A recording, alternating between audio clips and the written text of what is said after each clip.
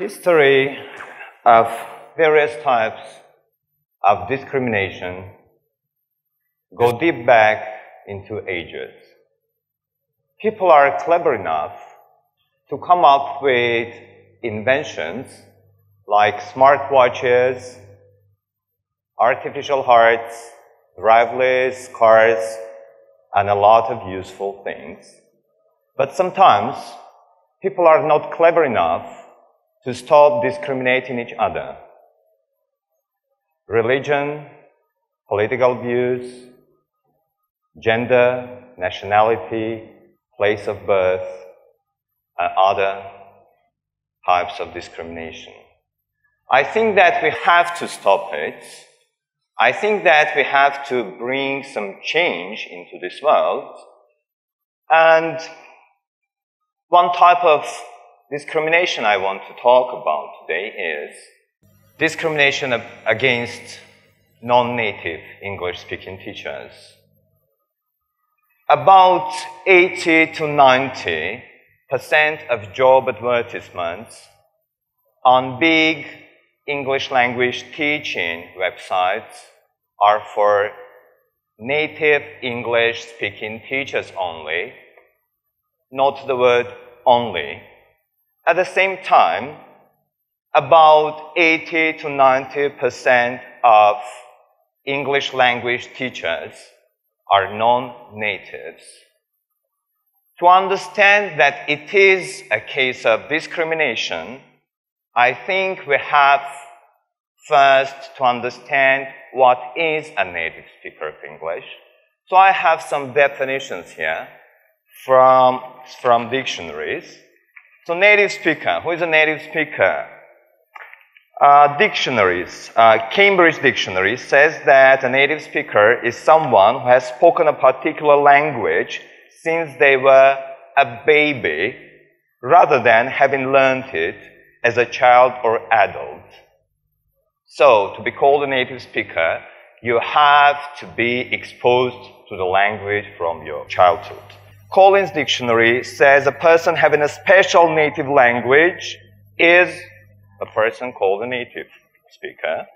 And then Macmillan says someone who has learned a particular language from the time they began to speak.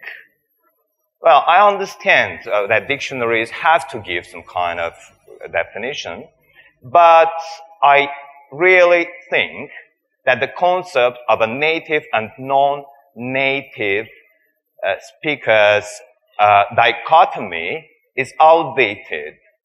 A couple of centuries ago, it was right, because national identity, ethnic identity, and language would coincide, because people would not travel, we did not have planes and trains and cars and other means of transportation.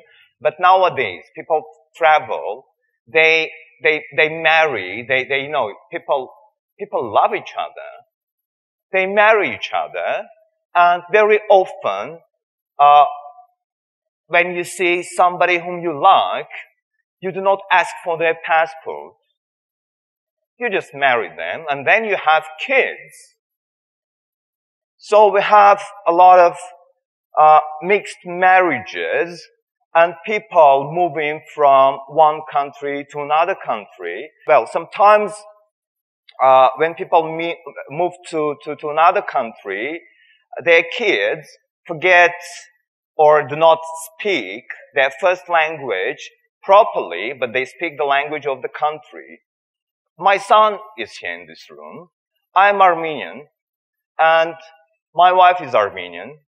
We've been living in Russia for 15 years now, and for the last 5 years, I have been speaking English to my 3 kids.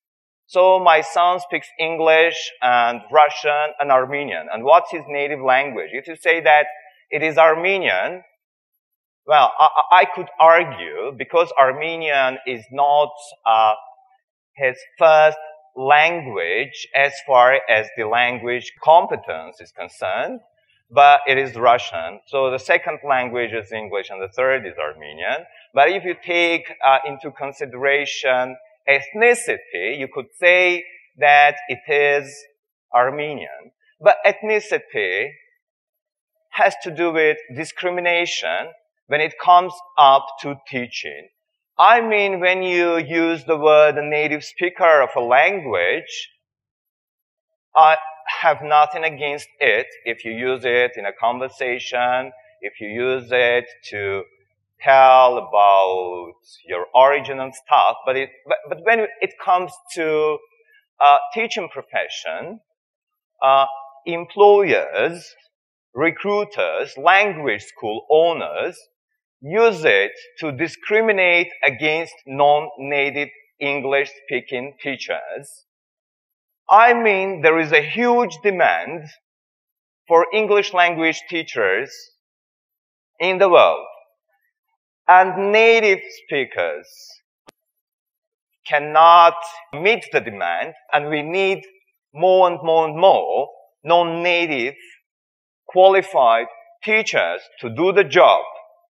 But school owners and recruiters say that that students and parents put a high value on somebody being a native speaker. But being a native speaker doesn't mean that you can be a good English language teacher, does it?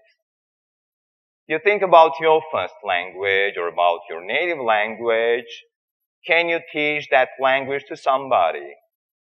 Are you sure that you know grammar, that you know how the language works, that you know about syntax, that you know a lot of stuff about teaching, a lot about classroom management? Are you qualified as an English language teacher?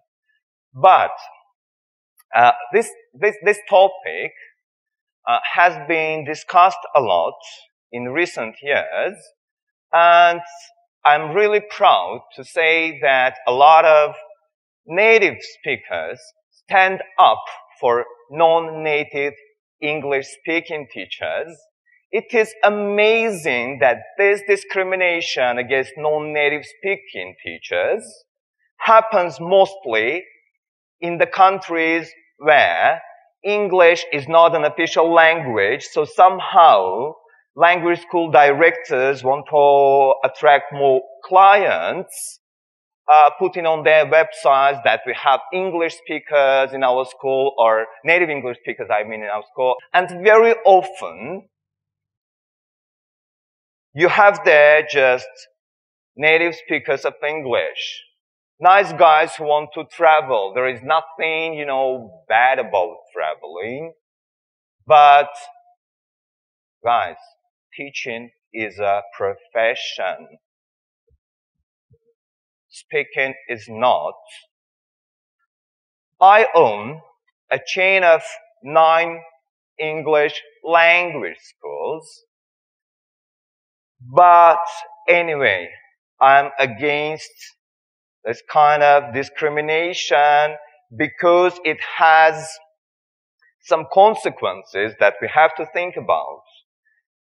There are more than 2 billion people speaking English to different extents these days, and about 1.5 billion of them are English language learners.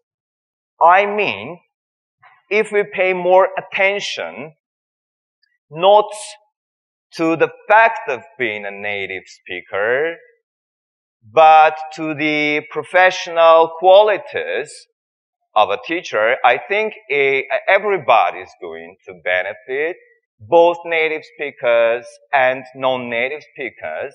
This world needs a real lingua franca so that people can communicate, so that people can understand each other, so that there is more peace on this planet. How do we do it?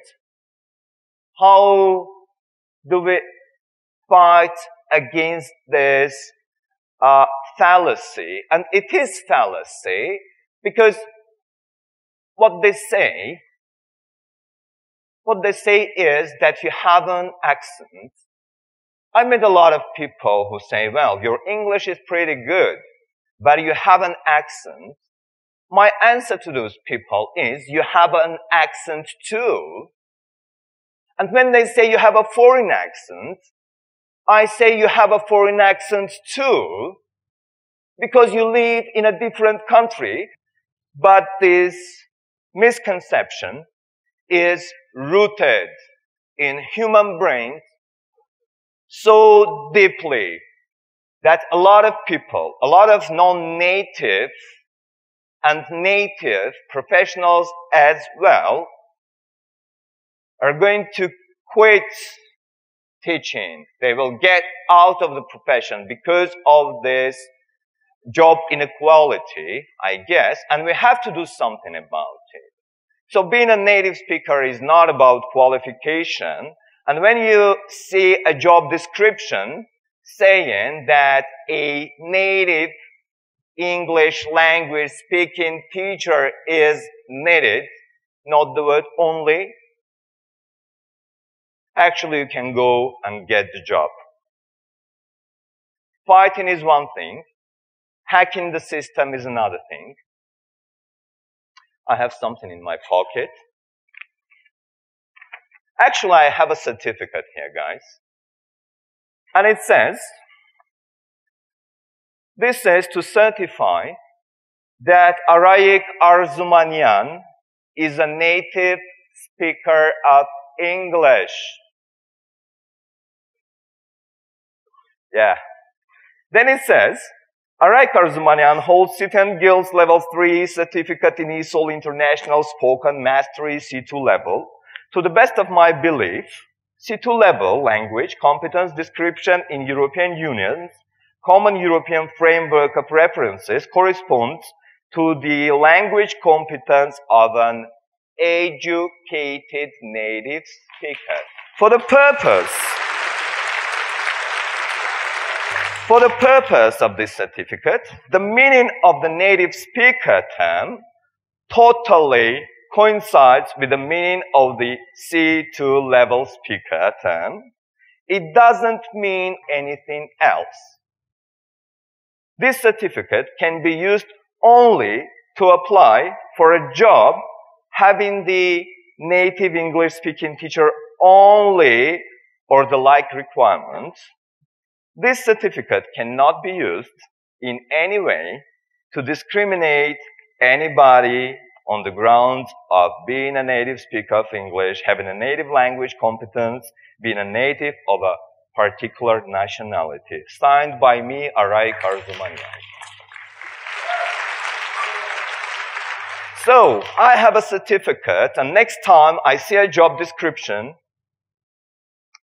I promise, if I say it in our town, I promise, guys, I'm going to apply for it.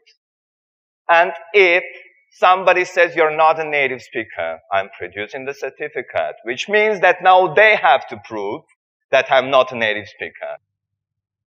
And to prove that I'm not a native speaker, recruiters have to discriminate against me in a more open way. They have to say that you're not a native speaker because you're Armenian or because you're Russian, and that is plain discrimination. So my call for action is, we have a lot of teachers' associations on this planet. Why wouldn't you issue a certificate